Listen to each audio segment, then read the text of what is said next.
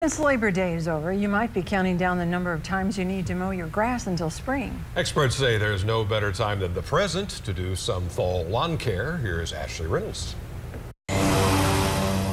Yard experts tout September is the best time to fertilize your lawn. Grass is recovering from the hot summer rays. It's time for some TLC, which includes a shot of nitrogen to push blade growth. It's a good time of year to be fertilizing. Months that end in R are always good months to fertilize. And of course, around here, they recommend about 1 pound of nitrogen per 1,000 square feet for your yard. The next thing is actually going to be aerating the yard and overseeding it. And we are in prime time for aerating and overseeding.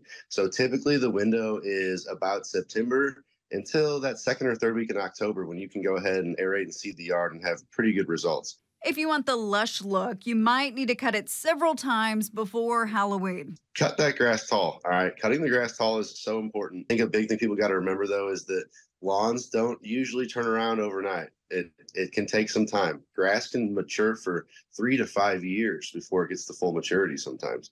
So you'll see a lot of results in the first year or two, but don't get discouraged if it doesn't happen right away. Sometimes it just takes a little bit more effort. Sometimes it takes up to 3 weeks to see sprouts. Rake and water often stay on schedule so you get the best results. And if it's easier, just hire a pro. You get a few bids if you do that. Make sure the company is licensed and insured. Ask if workers have education or certifications.